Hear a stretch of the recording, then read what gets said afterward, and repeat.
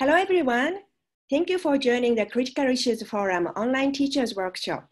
And for those who are watching the recorded video, thank you very much for watching this video. Today, I'm delighted to have Ms. Sarah Bidgood for the CIF workshop. Today's lecture title is Nuclear Weapons in the World, Where Are We? How did we get here, and what might the future hold? So Sarah kindly agreed to give 2 lectures for the CIF Teachers Workshop. So tomorrow we will have one more lecture by Sarah. So today's lecture is going to give you an overview of the current nuclear weapons status in the world. As this year's CIF topic is nuclear risk reduction, crisis prevention in a time of international turbulence, it is important to understand the current world nuclear weapons status. Sarah is a senior research associate and project manager at the James Martin Center for Nonproliferation Studies. Her areas of research include US-Soviet and US-Russia Nonproliferation Cooperation, Nuclear Nonproliferation Treaty, NPT, review process, Comprehensive Nuclear Test Ban Treaty, or CTBT, as well as nonproliferation and disarmament diplomacy. This year, she published a very important book, One and Future Partner, the US, Russia, and Nuclear Nonproliferation, co-edited by Dr. William Porter, our center's director. So I would like to encourage you to get 1 copy for your study. So Sarah is a member of the CTBTO youth group, and she served as an intern at the United Nations Office for Disarmament Affairs during the 2015 NPT Review Conference. She has extensive experience in nuclear nonproliferation and disarmament diplomacy. This year, recently, she has spearheaded CNS new educational outreach activity, Young Women in Nonproliferation Initiative, which helps women undergraduates professionalize their interest in this field through lectures and events, resources, and mentorship. So I really hope CIF students, especially female students, to follow this initiative and hopefully continue to study nonproliferation and disarmament issues for their undergraduate. So before coming to Montreal, she worked in the field of scientific publishing as a managing editor and peer review manager. Sarah earned her BA in Russian from Wellesley College. She also held an MA in Russian, East European, and Eurasian Studies from the University of North Carolina at Chapel Hill, and an MA in Nonproliferation and Terrorism Studies from the Middlebury Institute of International Studies. So I'm very happy to have Sarah for the CIF workshop. So Sarah, I'm going to give you the microphone. So now you have a microphone. Thank you. Masako, thank you so much for that glowing introduction. You've made me sound very important. So I hope I can deliver. So it's a huge pleasure to have the opportunity to speak as part of the Critical Issues Forum again. This is such an important project, and it's one to which I am delighted to contribute. So Masako, thank you very much again for inviting me. As Masako indicated, today's talk is going to be about nuclear weapons in today's world. And part of what I'd like to sort of do here is explore the current status of nuclear arsenals and different elements of the nonproliferation and disarmament regimes. I'd like to look a little bit at how we got to where we are today, and then do some speculating about the future. But I hope that, if you have questions or if I say anything that's unfamiliar, you'll ask me during the Q&A session, and I'm relying on Masako to also prompt me with some questions. So please be thinking if there's anything that, that you'd like me to go back over or that you'd like to ask about. So I'm just going to start with some basics here. Obviously nuclear weapons are extremely powerful weapons. They are much more destructive than conventional weapons, and that's why we put them in this specific category and talk about them with in a much more different way than we talk about other types of weapons. And the part and parcel of what makes them different is the fact that they are very, very difficult to develop. So only 9 countries have nuclear weapons today, and those are going to be some of the ones that we touch upon here. We're going to talk about vertical proliferation, which is the notion of countries that already have nuclear weapons developing more of them. And we're also going to talk about horizontal proliferation, which is the notion of countries that don't have nuclear weapons developing them. So they're sort of spreading horizontally. I'm going to begin by looking at the status of nuclear arsenals around the world, just to give you a sense of kind of who has what and what some of that history looks like. We're going to talk about mechanisms that we have as an international community to prevent the proliferation of nuclear weapons. We're going to talk about arms control, which means limiting certain behaviors that allow you to use or develop nuclear weapons. And it also means reducing the numbers of nuclear weapons and their delivery systems.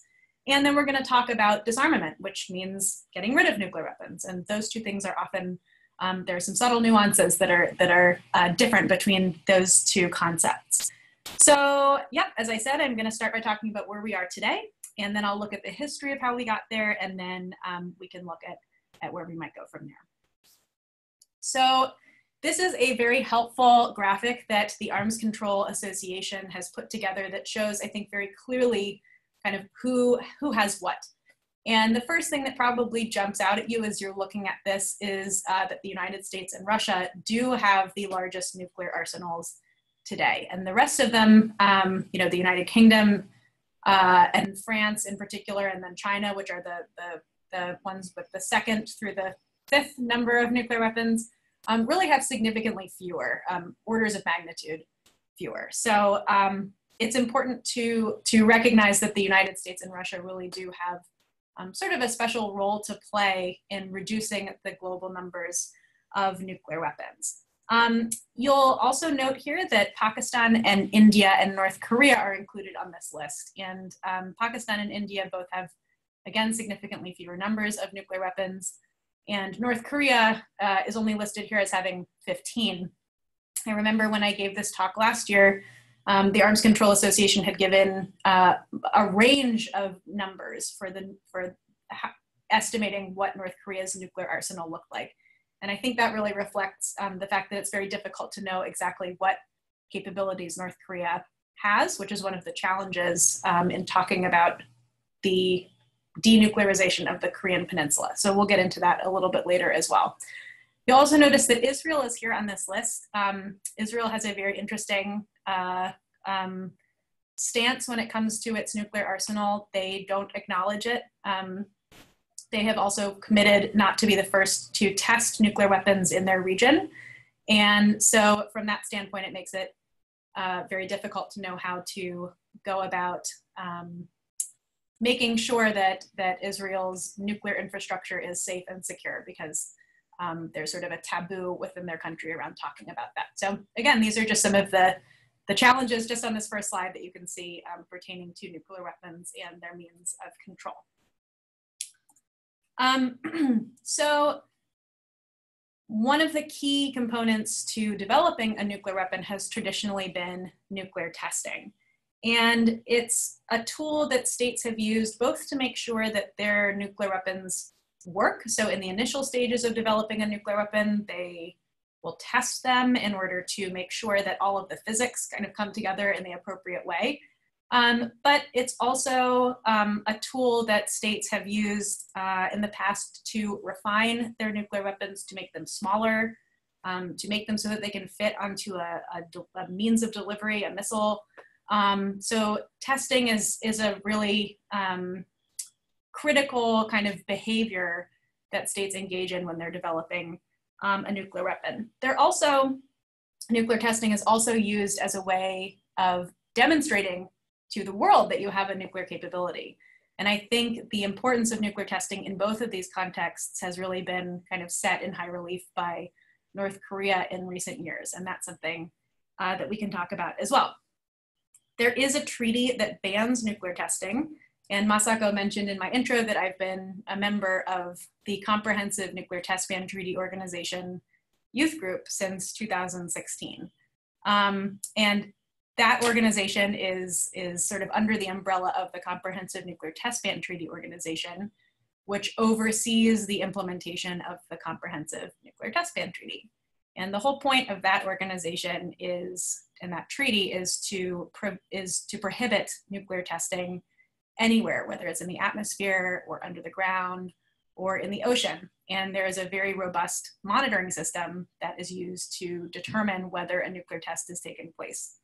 That treaty has not yet entered into force, despite the fact that it was concluded in 1996, so more than 20 years ago. And part of what needs to happen in order for it to enter into force is 8 states need to ratify it. And interestingly enough, both North Korea and the United States have yet to ratify this treaty. So one of the things that we can contemplate, and I'd be happy to delve into this in Q&A as well, is whether North Korea's sort of declared testing moratorium could present an opportunity to see further progress in advancing the entry into force of the CTBT. Nevertheless, in spite of the fact that the CTBT has yet to formally enter into force, it has been very successful in establishing a robust norm against nuclear testing. And the only country that has violated this norm since about the early 1990s is North Korea. So that gives you an idea of exactly why norms are important in non-proliferation. And that's an idea that we're going to kind of revisit when we talk about some of the newer instruments in the non-proliferation and disarmament regimes. So, so where are we? Let's talk a little bit about the international non-proliferation regime, which we're going to be, again, revisiting tomorrow. But it's been relatively successful at preventing the spread of nuclear weapons. So a lot of states historically have considered developing nuclear weapons. They include, Brazil, South Korea, Switzerland, Taiwan, Yugoslavia, Iraq, and Libya, among many others. And in fact, there's a really great quote from John F. Kennedy in the 1960 presidential debates where he speculates that there could be as many as 20 plus nuclear weapon states by the end of the next presidential term in office, so by 1964.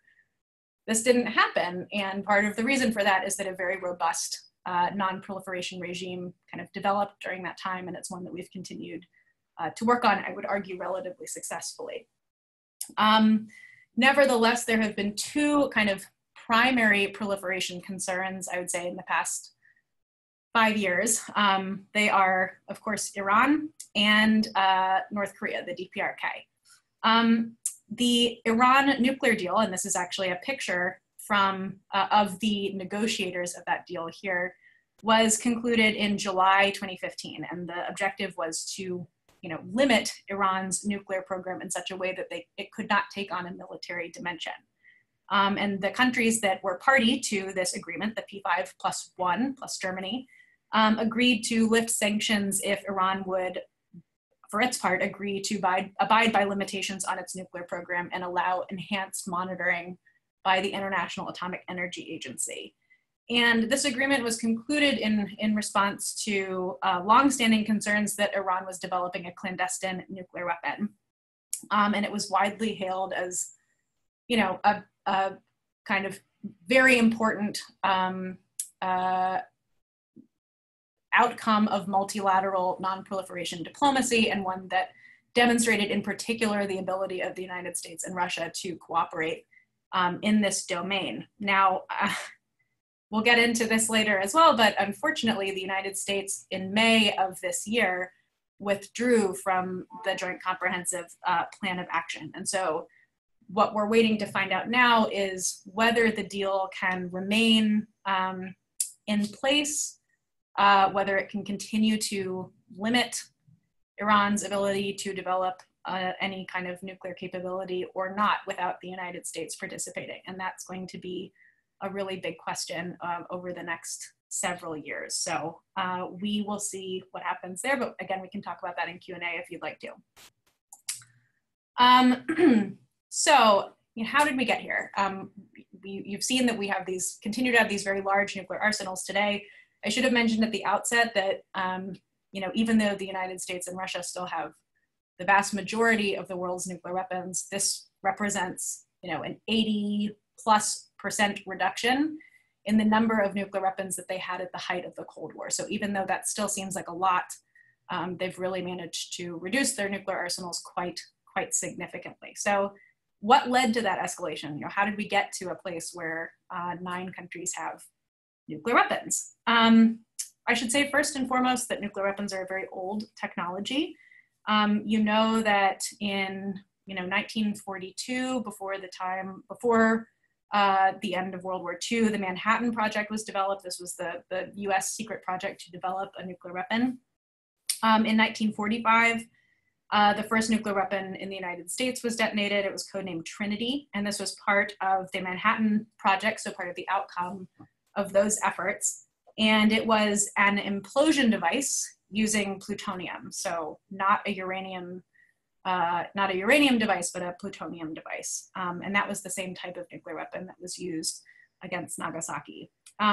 Later that year in 1945, of course, we had, the US launched its attacks on Hiroshima and Nagasaki, which represented the first and only time that nuclear weapons have been used in a military setting. This actually spurred the very first resolution in the United Nations, which called for the elimination of nuclear weapons. And it was adopted.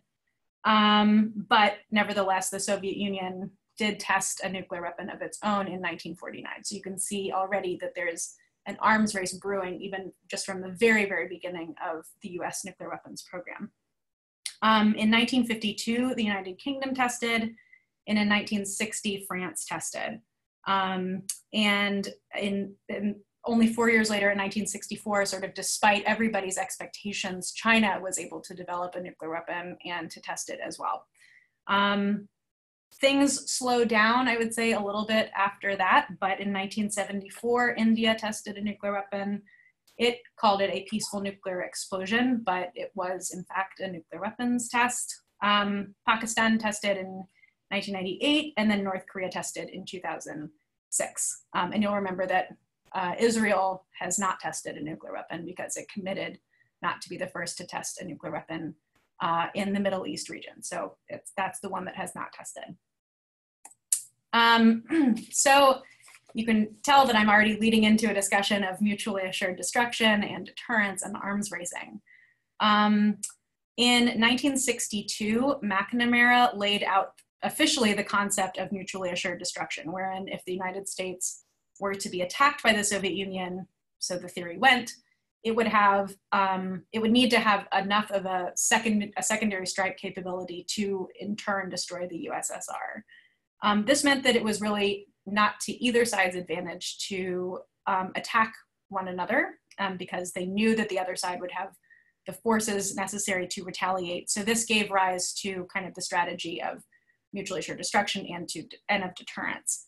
But in order to have this robust secondary strike capability, both sides needed to build up their arsenals, they thought, very, very rapidly and massively. And they sort of peaked in about 1986, where the number of warheads in the world topped 69,000. So you can remember from the first slide that we looked at, that's really a significant reduction when compared with the height of the Cold War. Nuclear weapons increasingly became important factors in defense doctrines in the countries that had them. And this has helped to kind of codify the theory of deterrence, even though it's very difficult to prove whether deterrence actually works. So we know that there hasn't been a use of nuclear weapons in a military context since the first and only time that they were used, but whether we can in fact attribute that to deterrence or whether that is the result of a number of other factors is impossible to prove. It also helped to develop the concept of extended deterrence, which is when countries that don't have their own nuclear weapons ally themselves with a nuclear weapon country so that that country will protect them in case they are attacked. It also, however, spurred the countries that we talked about previously to develop their own nuclear weapons. So you can see that one of the things that is particularly challenging about the notion of deterrence is that if you subscribe to it, it can make you want to develop your own nuclear weapon so that you can deter others from attacking you. So it's kind of a double-edged sword. And we can return to some of the attempts to push back against that norm that we've seen in the past several years a little bit later in the presentation.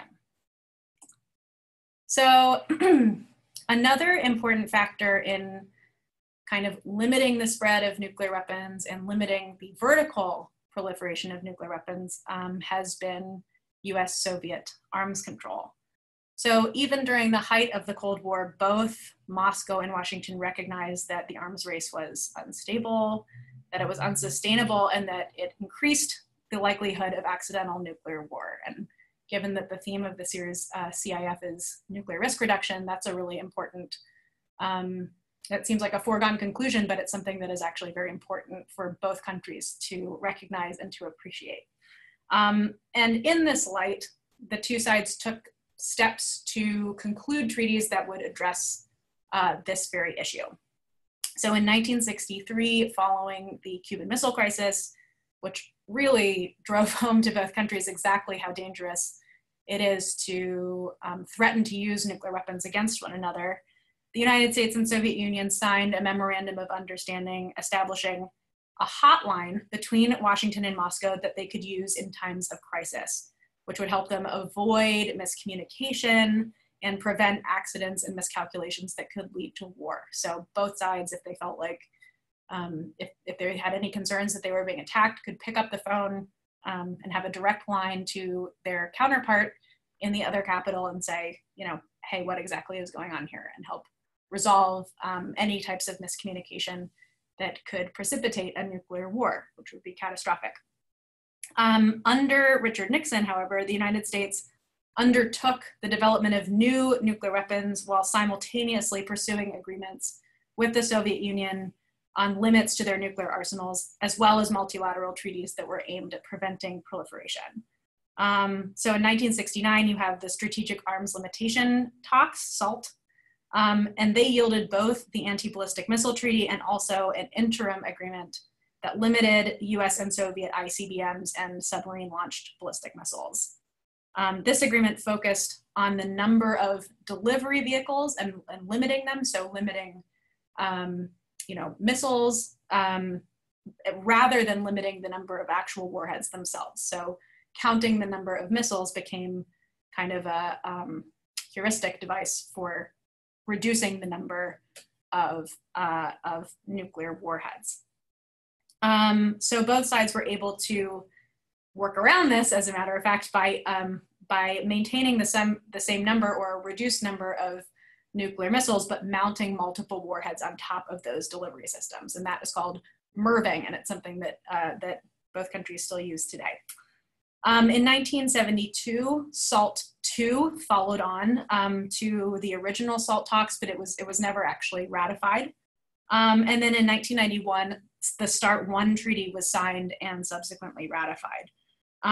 However, if you know your Soviet history, you know that 1991 was also the year when the Soviet Union collapsed. And so significant delays in the ratification of START I resulted from the fact that Ukraine, Kazakhstan, and Belarus, which had been very important sites of the Soviet nuclear installation, needed to return their delivery systems and nuclear weapons to the Soviet Union because they were stationed on their territory, and suddenly the Soviet Union no longer existed. And so, again, this required a lot of very careful and close negotiation between the former Soviet Union, the new government in Moscow, the governments of these newly independent states, and the United States to make sure that these countries divested themselves of these nuclear weapons of which they found themselves in possession, and agreed to become non-nuclear weapon states. So that treaty expired in 2009, and then in 2010, the New START treaty was signed and entered into force in 2011. So again, that treaty cut the delivery vehicle and warhead limits dramatically from their previous limits under previously existing arms control treaties. And it also incorporated aspects of the Start 1 verification regime, which was invasive, but also provided a mechanism for both the United States and Russia to resolve any conflicts that kind of resulted in the midst of verifying the other party's commitments under the treaty.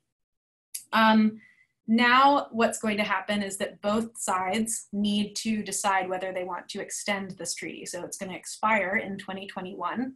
And it is possible to extend the New START treaty for an additional 5 years without seeking Senate ratification, which would be, to my mind, a foregone conclusion, because it provides a mechanism for communicating between the United States and Russia about nuclear issues, for continuing nuclear engagement in these really important areas, and for verifying what one another is doing. And without that treaty, if we let it expire, we don't have that kind of access anymore. So if it's allowed to expire, it will be the first time in decades that we haven't had an arms control agreement either under negotiation or in place with Russia, which again, to my mind, is something that is not a step in the right direction.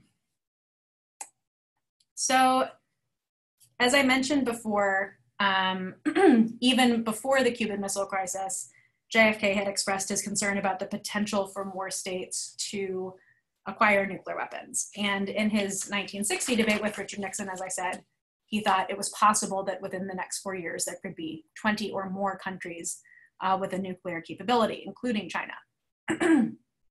So recognizing that this was an area of mutual concern, the United States and Russia, or at the time the Soviet Union, cooperated very closely with one another about ways to prevent the spread of nuclear weapons in conjunction with some of the arms control treaties that we talked about on the previous slide.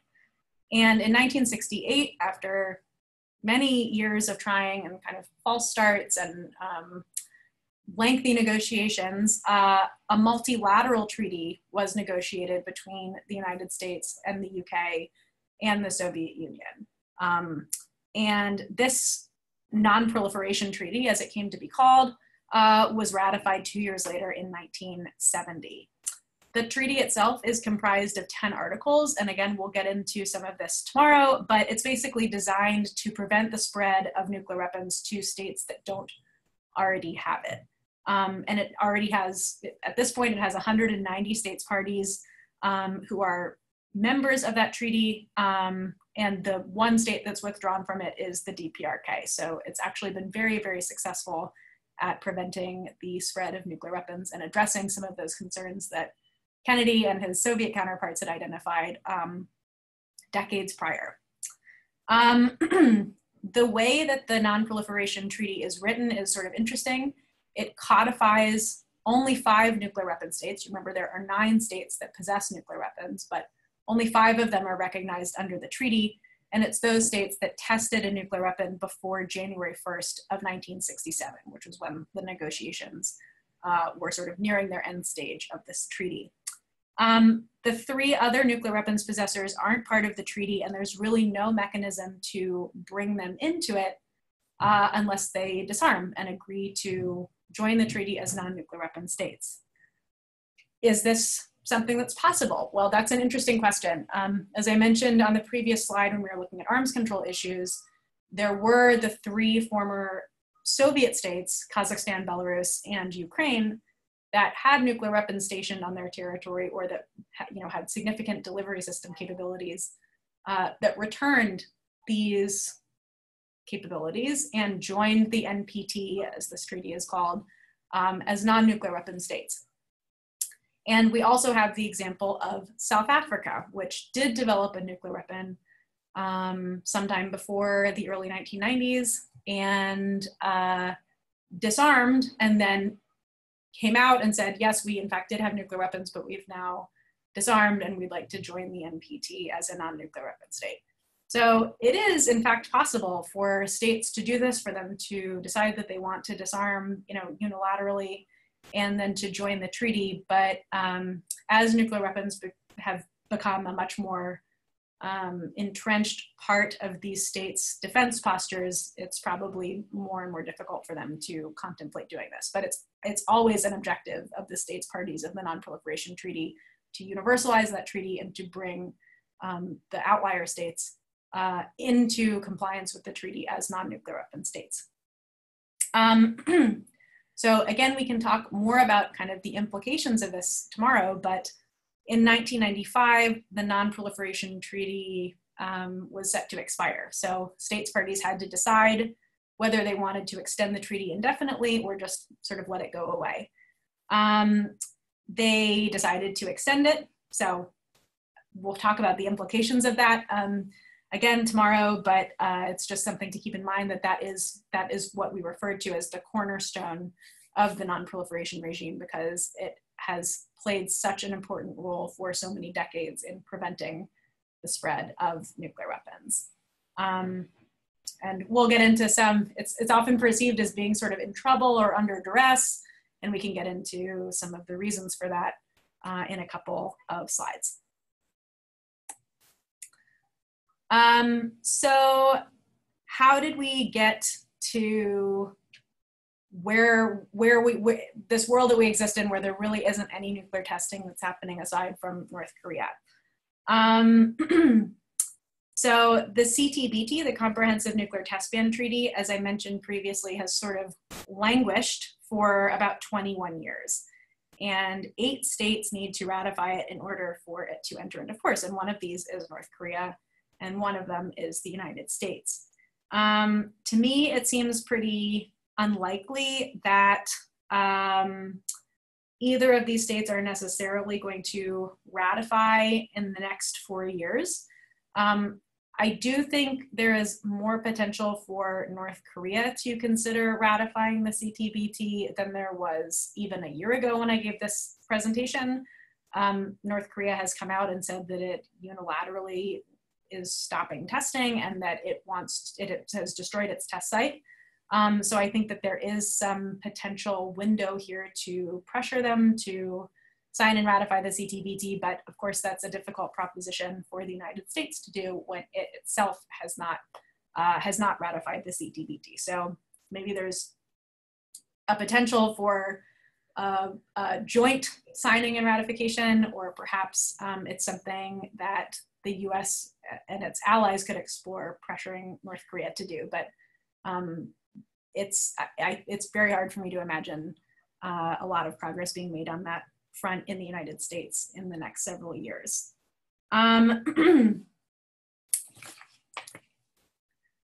So where do we go from here? Well, as I mentioned previously, the New START Treaty is set to expire in 2021. And if it isn't extended, as I said, this will be the first time since the 1960s that we haven't had an arms control agreement either in place or being negotiated with Moscow.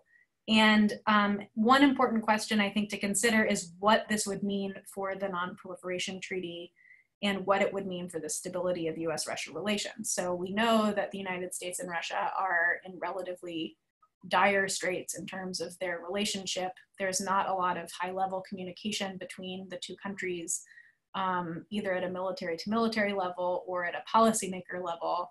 And I think that if the New START Treaty is allowed to expire, it will become much, much more difficult to negotiate a follow-on. So, as I said previously, to my mind, extending the treaty for an additional 5 years is sort of a no-brainer. It's something that I think makes a lot of sense, and I think it could increase the likelihood that the US and Russia can maintain strategic stability in their relationship and that they can reduce nuclear risk and the risk of nuclear weapons being used, both because this treaty caps the number of nuclear weapons that they can have, but it also provides fora for exchanging information and for communicating on a regular basis that we will lose if that treaty is allowed to expire. I also have some concerns, significant concerns, that if the treaty is allowed to expire, it will precipitate a new nuclear arms race. And I think obviously this was the objective that the arms control agreements that we looked at previously were meant to kind of tamp down on. So they were supposed to address this notion of arms racing and prevent further competition between the two biggest nuclear states that would lead to a vertical proliferation of arms. And if we don't have a treaty in place that caps that, I think it increases the likelihood that we'll see a return to that type of arms racing. With respect to the CTBT, as I mentioned previously, I think there are some opportunities to push for the entry into force of the Comprehensive Nuclear Test Ban Treaty, and involving this window of opportunity, this target of opportunity that North Korea's self-imposed moratorium on testing has opened. I also think there are measures short of ratification that states could consider that I think would additionally help to advance the entry into force of the treaty when the opportunity permits. So for example, I wrote a paper last year that looked at the possibility of establishing CTBT monitoring stations in India and Pakistan, which are both not members of that treaty. They don't have to join the treaty in order to set up these monitoring systems on their soil, but the monitoring systems would give them a degree of confidence that the other wasn't committing a clandestine or carrying out a clandestine nuclear test. And I think it would be a relatively sort of not politically costly way to move a little bit closer towards ratifying the CTBT without necessarily feeling like they were committing to taking that step. I also think that the United States and Russia could consider ways to use the CTBT as an area for potential cooperation. So Russia has ratified the CTBT, but the United States has not. And we used to have very close exchanges with our Soviet counterparts and our Russian counterparts at our test sites. We would invite them to come and look at our test site, and we would go and look at their test site.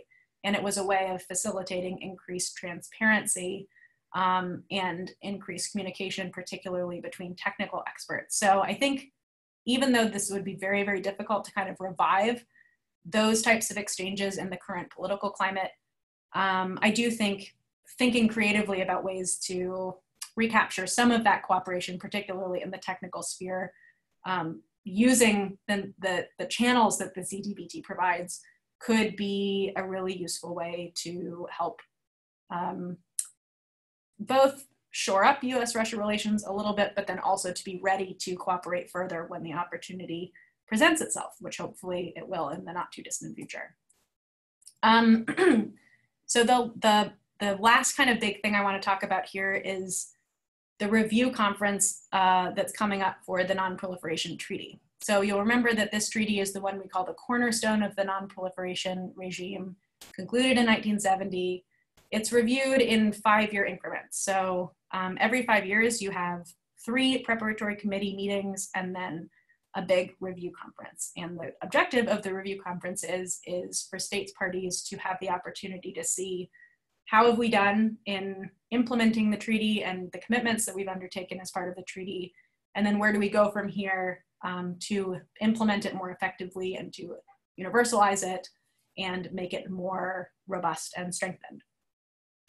In 2020, I think we're going to see some very significant challenges for the treaty and for the non-proliferation regime itself.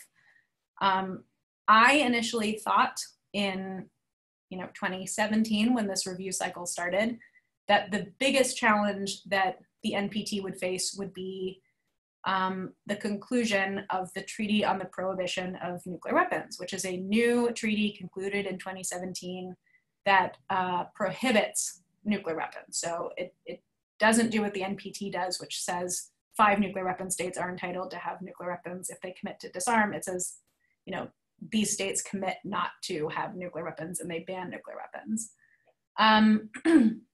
There was a lot of opposition to the Treaty on the Prohibition of Nuclear Weapons on the part of nuclear weapon states, unsurprisingly. And I really thought that that was going to be the big issue that would make it challenging for the 2020 NPT review conference to come to a satisfactory conclusion. I now think that the biggest challenge to the 2020 NPT review conference is going to be US-Russia relations. I think those two countries, the United States and the Soviet Union, and the United States and Russia, historically have cooperated very, very closely in the NPT context.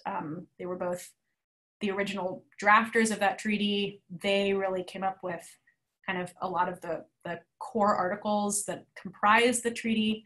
And traditionally, they've been able to set aside their political differences in order to make sure that nothing too significant threatens the health and success of the treaty.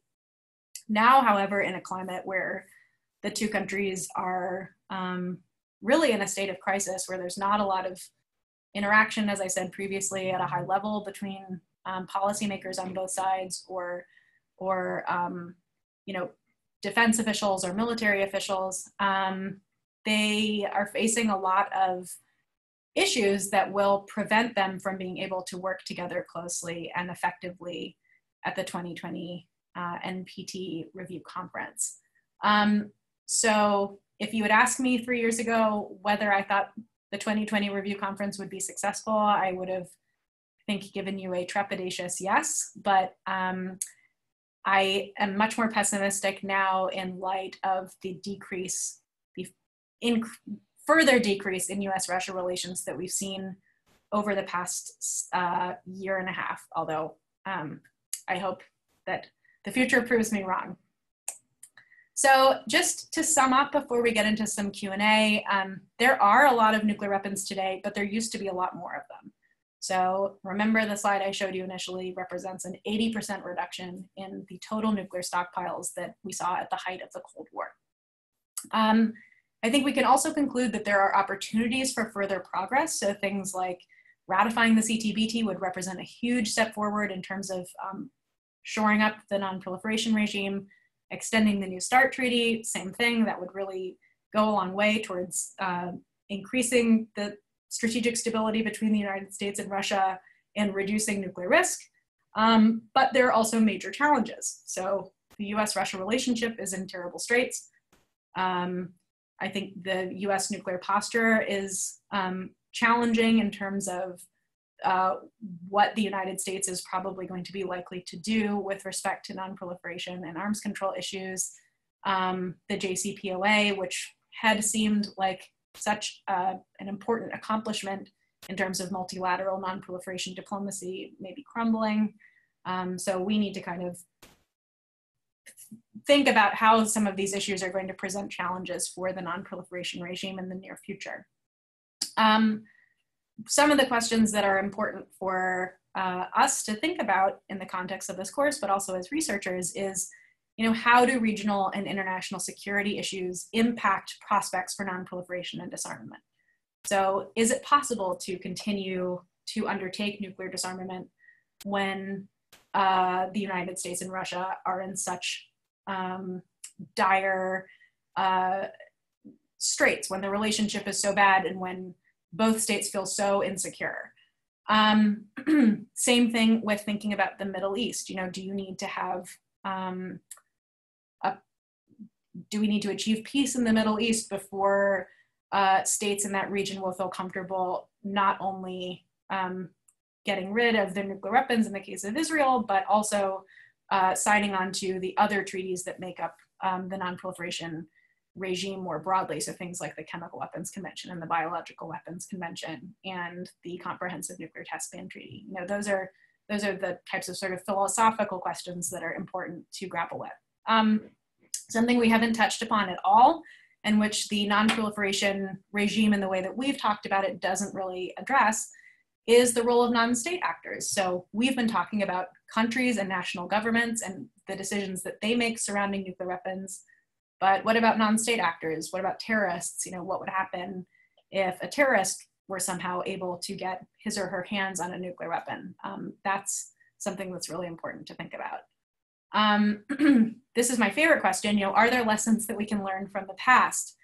I would argue absolutely yes. I think the history of US-Soviet non-proliferation, cooperation, and arms control success suggests that the two countries are able to put their overarching political concerns aside and cooperate on this very important issue. But there needs to be sufficient political will in order to make this happen, and significant recognition of the consequences for not doing so. And that is an area where I think we can learn a lot from the past about mechanisms for advancing cooperation, even when the larger political environment isn't really hospitable to that. And then my final question is, what questions do you have? And I know a lot of you are going to be watching the recording of this, but I'm hoping that Masako can anticipate some of what you might want to know and help me fill in some gaps if there's anything that I've missed. So with that, I'm going to conclude, and Masako, I'd love to hear any questions that you might have. Great. Thank you so much, Sarah. That was really excellent and comprehensive question, and that I believe that teachers or students who are watching this came up with lots of questions or maybe concerns. And perhaps, I guess you heard that the current world situation surrounding nuclear issue is not so good. That's Right. Perhaps the main message. Especially, I heard lots of concern over deteriorating US-Russia relations. That's I also believe that's the one of the largest concern in the nuclear field. I don't think there is any silver bullet, but you also mentioned these two countries are capable to collaborate, given the past example. But given the current political dynamics in both countries, maybe could you share your thoughts under the current leadership in both countries? What's your thought or prospect, especially the extension of a New START treaty, which is very important? So could you share, I know you mentioned, but if you could elaborate this point, that'd be great. Sure. No, that's a great question, Masako. So I think there are a couple of opportunities and also challenges. In terms of opportunities, I think that North Korea actually presents an area where the United States and Russia share a strategic interest. You know, neither country wants to see North Korea launch a nuclear attack or continue to expand its nuclear arsenal. So they really share an interest in preventing those things from happening. What is challenging is that the two countries, I don't think necessarily agree on the best ways to go about doing this, but having a conversation about what is possible and what benefits they could derive from cooperating in this particular space, I think is something that would be really valuable. I used to say, and I think when I gave this talk last year, I was kind of highlighting the Joint Comprehensive Plan of Action as an area where the US and Russia shared a strategic interest in continuing to make sure that that deal remained strong, continuing to make sure that Iran's peaceful nuclear program did not take on a military dimension. You know, now I don't think that the United States and Russia at the highest levels see eye to eye on that particular issue, but I do think that they both continue at the very core to share a strategic interest in making sure that Iran does not proliferate. You know, in terms of arms control, as I said, I think that there are real benefits to be derived from shoring up the arms control regime. I talked about the extension of New START. What I did not talk about was the fact that the United States has said it's going to withdraw from the Intermediate Ranges Nuclear Forces Treaty. I think now that the United States has come out and said that it's going to withdraw from that treaty, it will make it much more difficult to conclude an extension to New START, which is really unfortunate. But you know, maybe I'm wrong. I don't think I am, but maybe I'm wrong. But I do think, you know, one of the things that we talk about in the book that you mentioned in the intro is the importance of doing a joint threat assessment. So I have some ideas about where Russia and the United States continue to share a strategic interest in this domain, but it would be really helpful for policymakers and leaders on both sides to sit down and say, okay, here are my strategic priorities. What are your strategic priorities? Because I think that could highlight some areas that we might not even anticipate where there are opportunities for cooperation. Great, thank you. That was very great answer. Like, I mean, you said North Korea might be the opportunity. Yeah, maybe. But Iran, at this point, I also agree that given the US withdrawal from this Iran deal, it's very, one may need to be more pessimistic compared to the last year. So you also mentioned both countries in your book. So now you really, students and teachers, I encourage you to read this book. You can buy this on Amazon. Anyway, so you said both countries should do the joint threat assessment and come to the one place to have some summit, to have a dialogue. Yeah. Yeah. So I always understand this having a direct dialogue, face-to-face dialogue, or even hotline you also mentioned that was used during the Cold War. Do you have, so going back to that dialogue, also hotline, during the Cold War, do you know how many, well, maybe you don't need to come up with the exact numbers, did they really use that hotline? Do you know? Yes, I think so. I mean, I know that, I don't think that this exactly, I don't know that they were necessarily, physically using the hotline or how many times they did that, but I do know that there were several instances where, for example, the Soviet Union would perhaps think that the United States was launching a nuclear attack against it because they would get some misinformation, or they would see something on their radar screens that appeared to be a nuclear attack.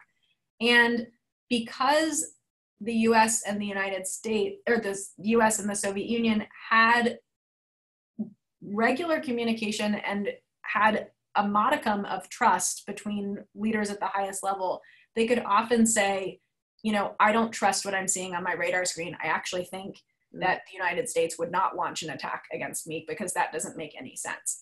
And one of my big concerns now, and something that I think really touches upon kind of the core issues that you're dealing with at CIF, is the fact that that type of crisis management and that type of risk reduction, having a ready means of communication if things start to go wrong, doesn't really exist in the way that it should anymore. And the trust between the two countries and the leadership of the two countries has really eroded significantly as a result of that lack of communication, but it's also in part causing the lack of communication. And so I feel very concerned, and I know that this is a concern you share, that it would be very easy for the US and Russia to kind of stumble into a nuclear exchange because they don't have those types of instruments and approaches and vehicles for communicating that they had during the Soviet Union and during the height of the Cold War. Great, thank you. Thank you so much. So as you said, the trust between these two countries are significantly deteriorated. And one of the main reasons is the leadership of, I would say, the United States, not only the president, but his national security advisor. As many of you know, Mr. John Bolton is not so big fan of arms control, to say the least. So as you also mentioned in the United States nuclear posture review that was issued earlier this year, the degree of reliance on the arms control was also significantly reduced. So given this situation, I'm simply wondering why the current United States is trying to reduce the reliance on the arms control, which traditionally the United States took leadership. Maybe no one has an answer except for these leaders, but we analyze somehow. So. Yeah, no, it's a good question, Masako. I mean, I thought about this when the US announced that it was withdrawing from the INF treaty. I think there is a misconception that a lot of arms control agreements, if there's a perception that they're being violated or that the other side isn't being faithful to their obligations, which was the argument that the US was making with respect to INF, that the answer is to withdraw, because you don't want to be in a commitment where you're faithfully holding up your side and the other side isn't doing it. I actually think that's a mistake. I think that by withdrawing from arms control agreements, you diminish your ability to understand what the other side is doing. You get rid of the mechanism that is supposed to keep them compliant. And so, for example, when it comes to the INF treaty, now any delivery systems that Russia is developing, whether they were or were not in compliance with the INF, are all fair game, because the treaty itself will unravel and anything goes.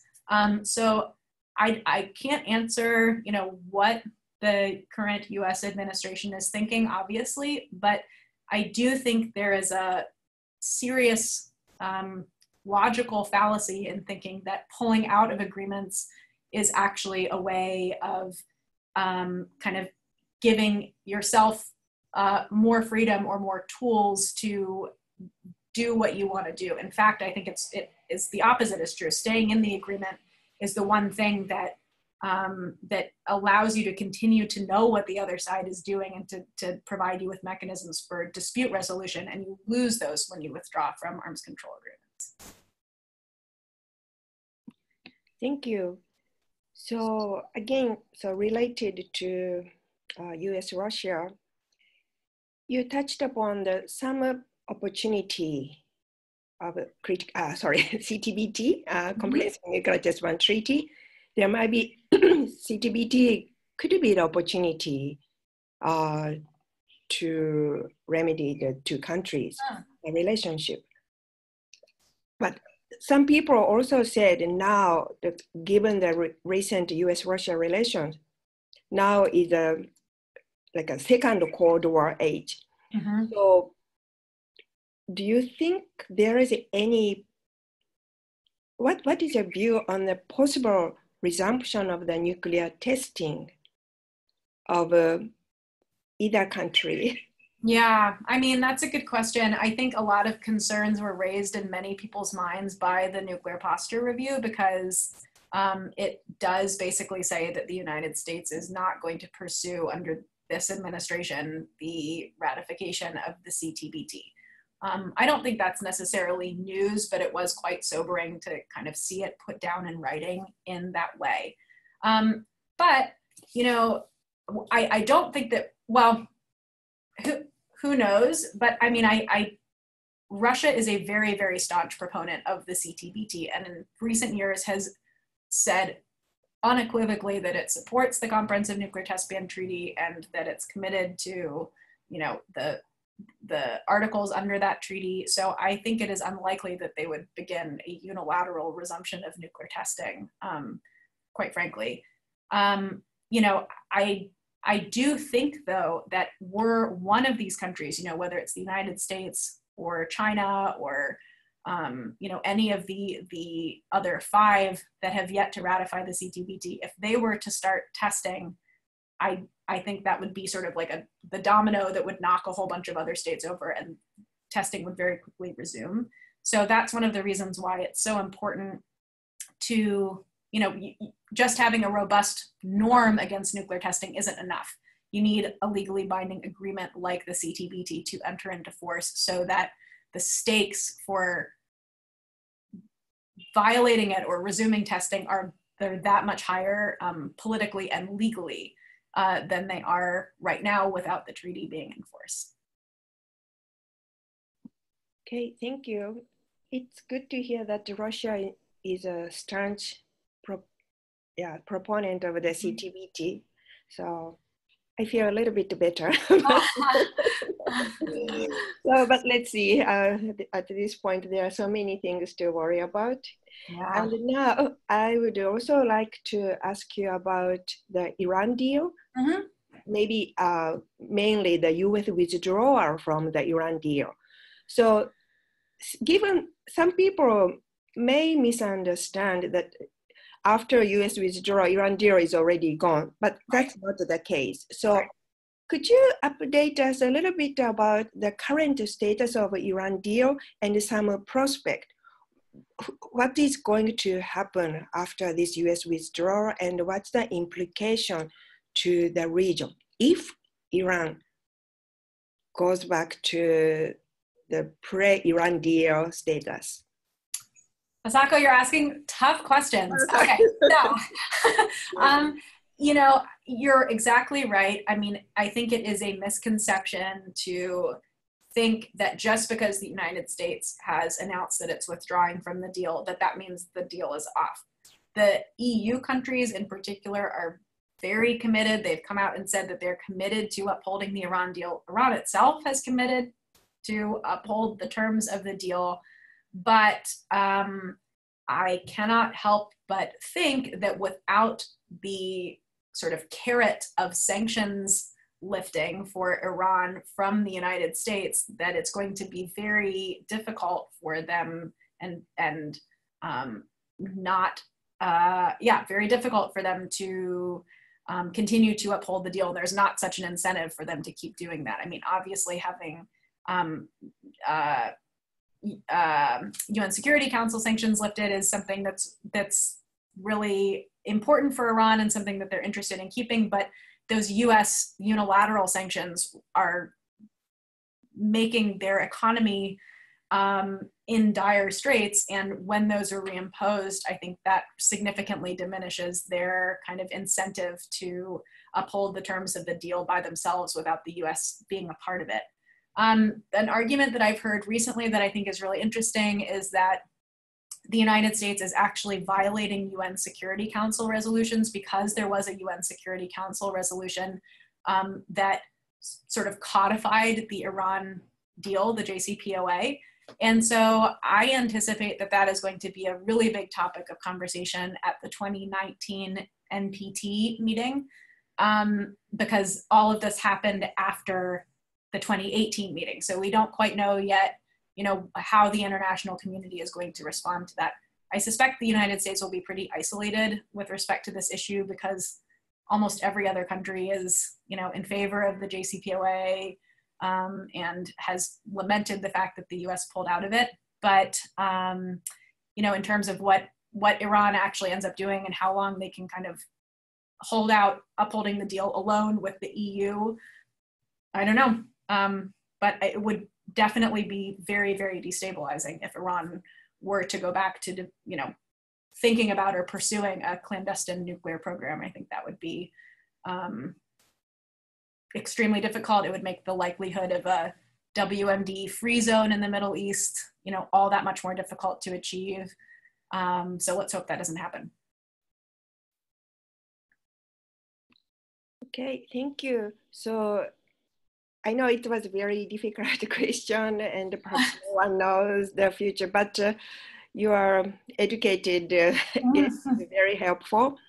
So perhaps this is going to be the last question, or maybe you could, with all these difficult situations in the world nuclear weapon status, so what would you suggest, especially among the nuclear weapon states? Is there any, like, no silver bullet, but do you have any suggestion to stabilize the current situation? Very vague question, but yes, that is a very good question. Yeah, you know, I think that realistically, pursuing further disarmament at this particular moment is probably not possible. I think that the strategic and security relationship between the nuclear weapon states is so difficult, particularly between the US and Russia right now, that I can't imagine that they would be able to, for example, conclude a follow-on to the New START treaty that would have a lower cap on the number of weapons that they could have. To me, that just doesn't seem like it would be possible right now. So short of that, I think where states should focus their attention is on nuclear risk reduction. I think, that's obviously not a substitute for disarmament. Disarmament is still something that needs to happen. It's something to which the nuclear weapon states have committed under the NPT. But, recognizing that that is very, very, very difficult right now, thinking about ways to reduce the risk of an accidental or deliberate nuclear exchange, I think would do a great deal to kind of stabilize a very volatile situation and give the nuclear weapon states something to show to the rest of the world that they are doing to acknowledge the concerns that I think everybody has, that there would be some kind of a nuclear exchange. So that's, that would be my suggestion, but it certainly is a very difficult situation at the moment, and I can understand the frustrations of the non-nuclear weapon states in particular who want to see a further reduction in nuclear weapons. And I can also understand, the nuclear weapon states saying, this just is not something that we're able to do right now. So for me, you're right, it's not a silver bullet, but risk reduction, I do think, is an area where we can devote a lot more attention and a lot more resources to thinking creatively. And that might do a little bit, or a lot, in fact, to quell some of the fears that a nuclear weapon would be used. Great, thank you so much. Yeah, so I would like to conclude today's session, but Sarah is going to give you one more lecture on NPT. So maybe we may have some associated question, but anyway, thank you so much, Sarah. That was really comprehensive and very insightful lecture. Thank you so much. So thank you. Thank you. Thanks, Masako. Thank you. Okay, I stopped the recording.